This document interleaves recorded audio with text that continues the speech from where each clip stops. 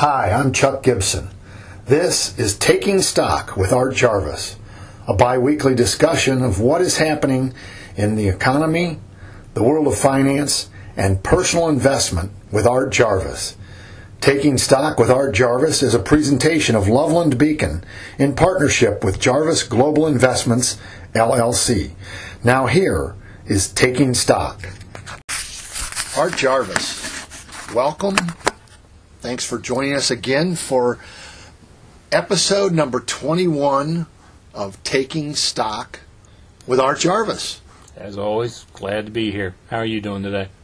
Good so far. Good. You know, as we record this, it's election day. I know you've been to you've been to your polling place and cast your ballot. Did my duty as a United States citizen.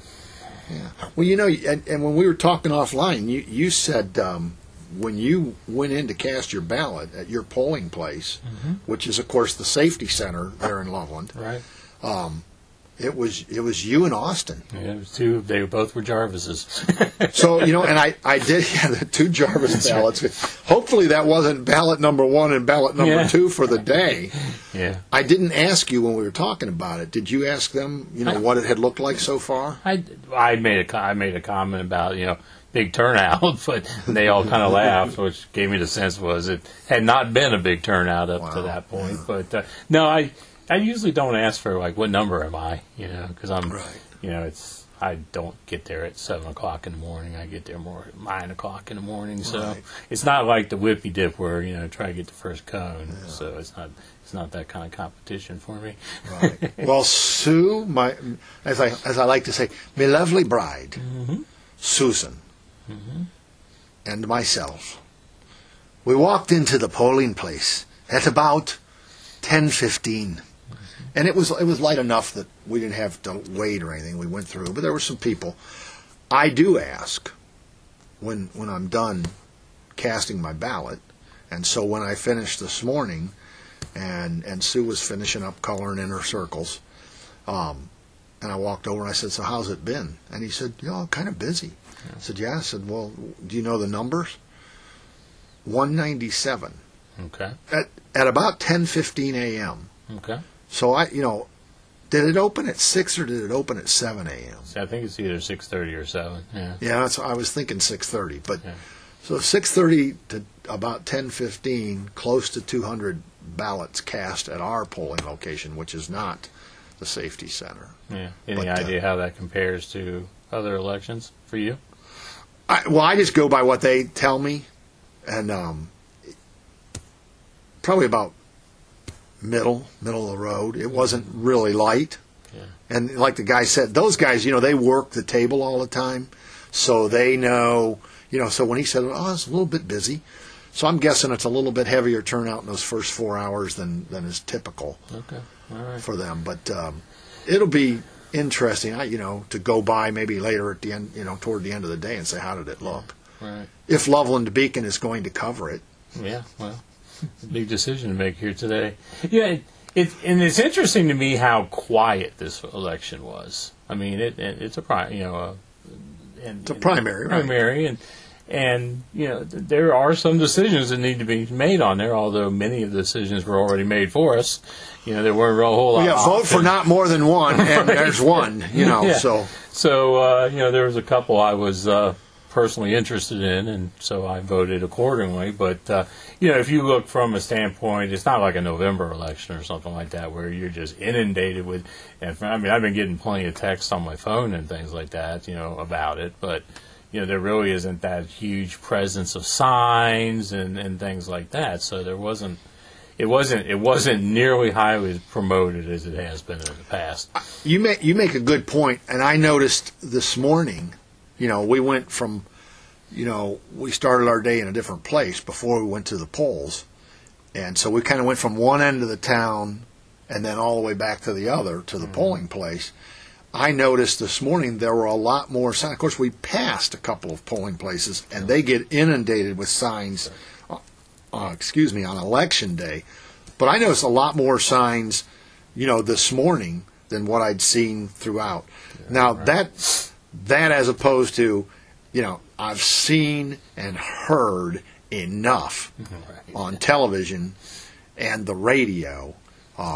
Personally, I cast my ballot for banning political advertising on television because it's just mudslinging. It doesn't help me make my decision. It doesn't. It's just mudslinging, and it's ridiculous. The way I look at it is the more mud someone's getting thrown at them, probably the more reason for me to take a look at them. Yeah, for positive. Right. No, I'm with you. Well, there was some thing, as you said, there was some things that were on there, as quiet as it was. I mean, the state, the Senate race, for, who's basically at the end of the day, Sherrod Brown on the Democrat side. Well, that's not tough, but there was 3 candidates on the Republican ballot. Yeah. Somebody's got to make a decision who's that going to be to oppose Sherrod Brown in November. So that was a choice for people. And then Brad Wenstrup, retired, basically opened up his congressional seat. And so there was a whole lot of candidates on that District 2 congressional seat. Yeah, would you have like 7 or 8 different candidates? 11. 11? Oh, jeez. Yeah. I was talking to somebody who's really in the know and a political activist here locally the other day, and I said, oh, you're District 1. Yeah. I said, well, we got like 70 candidates. And she said, well, 11. I said, it seems like 70. Feels like more. But anyway, all of that's Election Day as we sit down here and record episode number 21 of Taking Stock. So we're taking stock of Election Day here to start with, but we're going to get down to what's happening in this financial world since last we met 2 weeks ago and shared episode number 20 at that time. Yeah.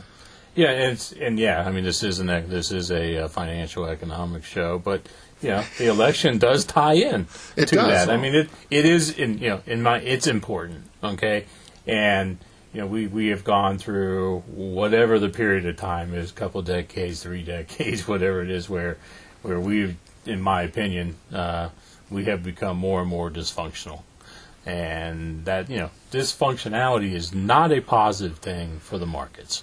It causes a lot more volatility. It causes you not to accomplish things that you would want to accomplish in hopes for the greater good of the American people and the economy and things like that. So, to transition from politics to, it's something that needs to be taken a look at, and in my opinion, it's hard to do. I'm not even sure sometimes we even have the right people to even vote on to accomplish some of these things. But well, I want to ask you a question. Don't lose your thought. Let's pick up where you left off. But dysfunctionality in government or in the election, when you're saying it has an impact on what's going on in the economy, and this like last decade or whatever, there's been a lot of dysfunctionality. What dysfunctionality are you referring to? Yes.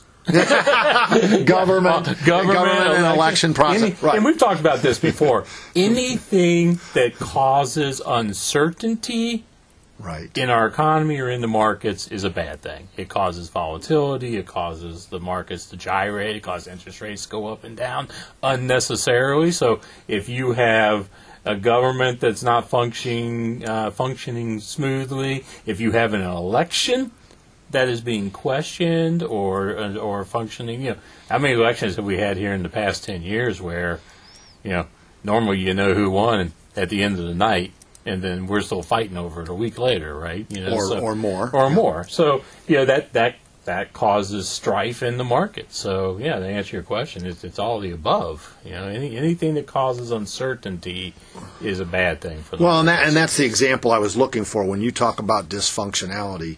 It's these things where there's uncertainty comes from, no decision who actually was elected, or the two parties, can't get together. I mean, if we're talking, federal government, which has the biggest impact on the world of, finance and economics. Mm-hmm. So that's the uncertainty. That's the dysfunctionality where they can't come together with policy. Right. So, okay. Again, we're trying. Maybe I'm a little naive, but I think we're trying to come together for the greater good of the country. Correct. Yes. No, and I get that when you said maybe I'm naive and I'm shaking my head. No, you're not. And then you said that, and I said, oh yeah, exactly. When that's the point, right? For the people, right? Not for the Republicans and not for the Democrats and not for the politicians, but for the people. Sure. Do you want to? We're kind of still talking about, but the tie into the world of economics and the tie into the world of our financial well-being, not just as individuals, but as a country, has to do directly with, are the people in leadership positions listening to the people? There's the dysfunctionality, yes? Yeah, that's a whole other show. We need to do one in between taking stock that we'll just Chuck and Art spewing out our thoughts on the subject. Right? I have been quoted as saying multiple times that the people we want to run for these positions don't want the job. Oh, you and I both. Yeah, I mean, why would you want to, why, you might be one of the nicest people in the world and squeaky clean, but why would you drag yourself and your family through something like that? Because, they're going to find something to throw mud at you about, whether it's true or not. Let's be clear. We've got a little bit of an honesty problem going on in this country at the moment, too. And but you need the right people in there. And don't get me wrong, to kind of tie it in, I mean, the decisions that these politicians make or our leaders make has an impact on our economics, has an impact on our national debt, which has a huge impact on our country, especially now that interest rates are higher and things like that. So, we need people who are trying to make decisions for the greater good of the country, but not at the same time just giving away everything that's in the pantry, right? I mean, right. You got I completely acknowledge the fact that there's tough decisions to be made just inside our country, domestically. Yeah. I mean, then there's a whole other international side. Yeah. But I mean, it's not an easy job, but you have to go. I would think you have to go into it with the right mindset. Of how you're going to approach it and things like that. And I'm not sure that's an easy thing to do for the average politician. It is not lost on me that I'm sitting across from Art Jarvis, former member of and at one point president of the Loveland City School District School Board. Mm-hmm. So you have some experience and knowledge and understanding of what is taken out of somebody who decides to serve, keyword serve, in that role. And the very reason that, there may be somebody that I know for a fact there are people that I would talk to and say, hey, you have those leadership abilities. Why don't you? And they're like, there isn't a chance on this green earth, very politely, on this green earth, there's not a chance that I will run for elected office. I don't want anything to do with that. Not that my family or my whatever can't stand up to the scrutiny, but why should I? Yeah, it was, and overall it was a great experience.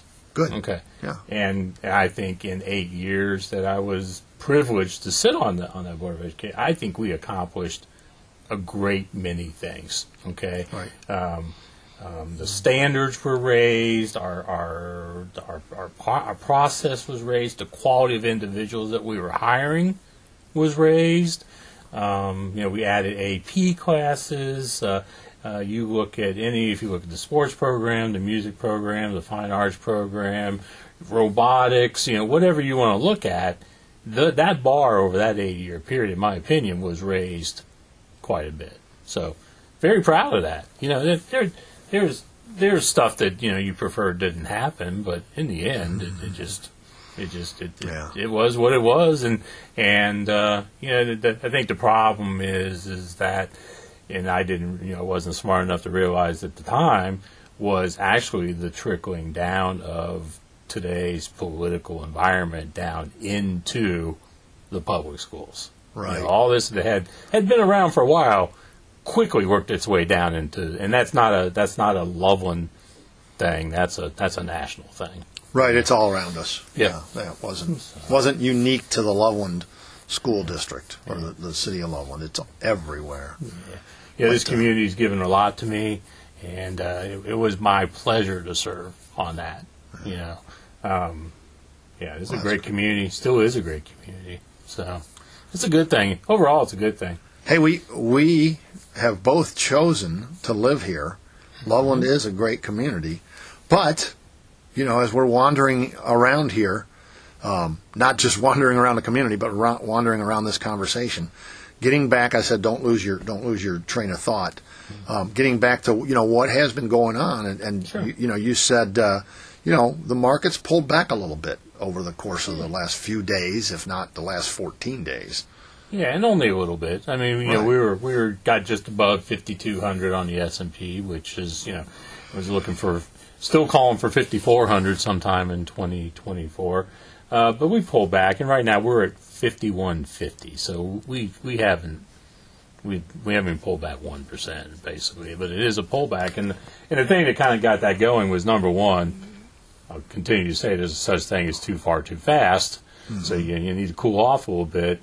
But we got a couple of inflation numbers, and that monthly inflation number was slightly higher than what people were looking for. So, which is fine. Like, it's still we're still looking at 2.4% on the inflation that the Fed looks at. You look at consumer price index, we're still at the 3.2. It's fine. We're still in the low threes. We're still in the twos. I think the thing is, and we talked about this a couple podcasts ago, was that everyone all of a sudden, we started talking about the possibility of rate decreases, and we quickly went from 2 rate decreases to we were talking about 6 or 7 rate decreases. Just the pendulum completely swung to the other side, and the point was we're getting a little ahead of ourselves here, okay? Going from 10% inflation down to 3 or 4% inflation, that's a lot easier than going from 3% inflation down to 2% inflation. Right. Especially when you're looking, for example, at percentage increase in wages. We're at 5.5% year-over-year wage increases, okay? You don't get the 2% inflation with 5.5% wage increases, okay? That's just, it doesn't work. Right. Okay? So, if we get down to 2.5% to maybe 3% wage increase, then a 2% inflation rate is a much more doable number. But at this moment in time, we're a long way from that. So I think what's happened here over the last couple of weeks is people have come a little bit to the realization that we're not going to have 6 or 7 rate decreases this year. And, I'm still betting on the 1 or 2 rate decreases at the second half of the year. It wouldn't completely surprise me if 1 or 2 of those didn't even happen this year. So I'm not going to bet the ranch on it. But, I'm definitely not in the camp. Something has to change drastically for us to have 6 rate decreases. You got to remember, if you're decreasing rates, you're pumping more money into the economy. You're tapping or pushing a little bit harder on the accelerator. Right. In no way, shape, or form do we need to tap on the accelerator right now. We're cruising along just fine. All lowering rates is going to do is start to push that inflation number back up again. Well, it's very interesting when you talk about that 5.5% wage increase, when which you need to get it back to 2.5%, 3% wage increase. But what happened, obviously, and correct me if I'm wrong, but when that inflation rate jumped and the wages didn't keep up, so now they're catching up, and then they'll slow back down. If that makes sense to you. Yeah. Again, I've said to you before, I do the majority of my work with 3% inflation. Right. That's what I use. That's my sweet spot. Okay, it's been working for 2 or 3 decades, and I like it. It's worked quite well. Go from 3% inflation down to 2% inflation. Now that, in my work, in my mind, that causes a few things, but it's just icing on the cake. Right. All right. So we can have we've proven historically. 3% inflation, we can have a really good economy. We can have great unemployment. We can have all these nice things. We have great increases in corporate earnings and things like that. You can, it's 3%'s a nice little spot in my opinion. Okay, and that's the way I do my work. If it's a little higher, you adjust. If it's lower, you adjust. But if it wants to hang around 3%, I'm okay with that. So what kind of adjustment do you make, or do you even need to make suggestions for adjustments in somebody's portfolio or planning when right now that wage increase rate is 5.5%, but at the same time the inflation rate is hanging out at that number you like, that sweet spot, that little 3% number. It's right in that neighborhood. Where is it right now? Is it like... It's 3.2. It is 3.2. Okay. Yeah, it's not... I didn't know if it was closer to 4 still, but it's 3.2 still. Okay. Yeah, it's still good. And that's the point. It's like, okay, we missed, quotation marks, and since this is a radio show, we missed on that last inflation report, but it didn't... It's one number to start with. That didn't affect the trend, and in spite of the fact that they didn't get the number they wanted, we're still at 3.2%. So, in my world, we're back. The nice thing about these last few months or so, well, really the last year, just no one was really paying attention to it, is we're kind of back into what I call a highly predictable market. Okay. Now that doesn't mean we're not going to have volatility, and someone said something or someone did something that's going to cause the markets to react. But if I'm looking at it from a purely economic standpoint, if it wants to stay right here in this area, I'm completely fine with that. Yeah. What are and you touched on this, but maybe bring some more clarity to it.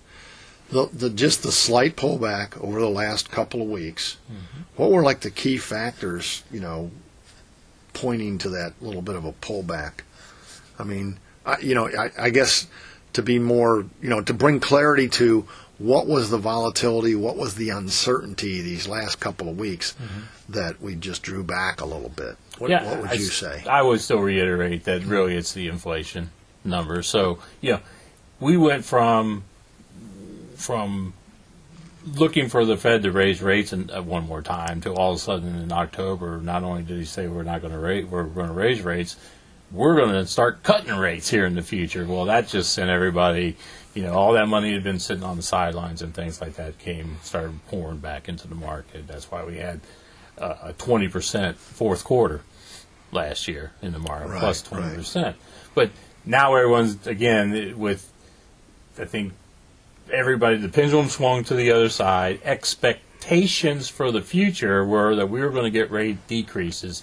If we got rate decreases, that should mean lower interest rates, and lower interest rates should mean a higher valuation on the stock market. I think people who, again, quotation, in the know, they kind of started to come to a realization, okay, this might not happen as fast as I was planning on it to happen, which was what we talked about when we were doing the predictions for 2024 and things like that. It's okay, we're not going to go from 5,200 on the S&P to 6,000 all of a sudden. It's going to be a slow, gradual thing. This whole inflation thing, if we're going to continue to focus on 2%, the Fed's going to continue to focus on 2% inflation, then if that's the focus, there's no reason to lower rates anytime soon. So, that potential of a higher market multiple because of the inflation number or because of interest rates, that's kind of been backed off of. And, we talked about once before, it's, back in 1992, I bought my first house at like 8.5% or something like that on the mortgage. Right. It took 30 years to go from 8.5% down to 3% on mortgage rates, okay? We're not going to go from 7% down to 3% in the tomorrow. or tomorrow's tomorrow. I mean, it's going to take quite some time, and you don't want it to drop from 7 down to 3 all of a sudden, because that means something really bad's happening in the economy or in the world. So, I hear people, well, I'm going to wait for rates to drop before I buy a house. It's like, well, maybe you just go ahead and buy the house, and you can always refinance. Just buy a house you can afford, right? Right. So, or whatever you're buying or purchasing. I don't want to put words in the listeners' mouths, but I think one of the takeaways, and maybe it's me and my naivety with regard to finance and economics and everything. Because, like I said a million times, Susan should be sitting here. Right. I'm blessed to have a wife who knows what the heck is going on in the world, in the economic world and finance, and I'd let her guide me in my decisions more or less. But one of the takeaways, because of the, again, naivety of Chuck, says, oh my gosh, so the rates aren't going to drop? Mm-hmm. And then you start to freak out. And I don't want to put words in the listener's mouth, but maybe listeners are somewhat the same. And the takeaway is, hey, you know what? If those rate decreases don't occur, that's actually probably a pretty good thing in the current economy. Sure. Yeah, let's hold steady, yeah? Yeah, 100%. I mean, interest rates cause companies to make decisions. It causes people to make decisions. Right. But more importantly, from an economics, well, once again, the consumer is 70% of gross domestic product, 70%. So, you want the consumer to stay in it. So, low or lower interest rates doesn't hurt anything. That people are able to purchase and things. But even corporations, they're making capital growth decisions based on interest rates. And, what's the weighted average cost of capital and things like that. Well, I'm making a decision about my company. Do we build this building? Do we do this or that? And it depends on interest rates, right? So, I mean, if the interest rates are actually coming down a little bit, that will cause some extra growth in things, whether it's the consumer or it's a company. So, but holding steady is also a good thing too, because you can be more consistent. If I'm saying this right, you can be more consistent with your decision making process. Sure. Right. Yeah. Well, those two fall in line for sure. Right. Steady, consistent. Yeah, that works. Now, it doesn't help with the fact that we had 10% inflation back in 2022, and it's interesting. I went to a local burger joint last week and met someone there, and the cheeseburger was $9.99, and this wasn't like a gourmet burger place, okay? So, and I even said something to the cashier. I said, wow, I said, a cheeseburger is $10 now. She said, yep. I said, how often you hear that? She goes, all the time. And that was just for the burger. Yeah. That did not include the drink. That did not include. So that my point. Was there at least a side of fries? No. Well, there's a side if you want to pay for it. But it's a la carte. The point of bringing that up is we had that inflation and we'll use the cheeseburger analogy. The cheeseburger became $10. Okay. Lower inflation rate doesn't mean we're going to start seeing that cheeseburger price go down. All that means is that cheeseburger may continue to increase, but at a much slower rate than it was in 2022. So welcome to the new normal. We're going to check on March 19th, 2025, and see if there has been a 3% increase in the price of the cheeseburger or more. Yeah. But speaking of 3, we got about 3 minutes left, and so take us forward. As we've been taking stock, of the elections, taking stock of what has happened the last couple of weeks and a pullback. So I'm going to ask you to push us forward. Just what are you looking for in the next couple of weeks before we meet again for episode number 22? What are you thinking? I am looking for opportunities to take new money and put it to work. So if I am looking at a economy that I believe is doing well, I'm looking at economic numbers that seem to be doing well, and I don't see a major change coming down the pike. If the market pulls back, that's an opportunity to take new money and put it to work and buy some things, at least at a slight discount than what you could have a week ago or 2 weeks ago. So when it pulled back to, it was heading down almost to 5,100, to me, I was like, that's an opportunity to take X number of dollars and put it to work, because at least I'm getting a little bit, because I still have the expectation that the market's going to move forward. So why not buy a little cheaper and have a little bit bigger profit? Perfect. There you go. All right. Well, Art, it has once again been a great pleasure. Thanks for joining us and sharing your insights and taking stock. Episode number 21 is in the can, my friend. Yeah, always a pleasure. And again, I'll reiterate, this is good for me too. But hopefully it's beneficial to people who are listening. And I will reiterate one other thing, kind of put on social media, is if you have a question, ask it. I mean, there's nothing stopping us from discussing something specific on this show. that people might be interested in. Where you find this on lovelandbeacon.com, and then the social media sites, including the Loveland Beacon Facebook page. Share a comment, share a question, as Art just said. And what I'll share with you now as we depart, you're getting ready to make a little road trip, I guess, visit some clients and maybe have some leisure along the way. But safe travels, my friend, and see you in 2 weeks. Appreciate it. Thanks for all you do. You bet. Thanks for joining us for this edition of Taking Stock with Art Jarvis. Join us again in 2 weeks for our next edition. Taking Stock with Art Jarvis is a presentation of Loveland Beacon in partnership with Jarvis Global Investments, LLC. Jarvis Global Investments, LLC is a registered investment advisory firm. The advisor is not attempting to furnish personalized investment advice or services during this production. Individuals should fully investigate the appropriateness of any investment before investing. Past performance is no guarantee of future results. Investments may lose value.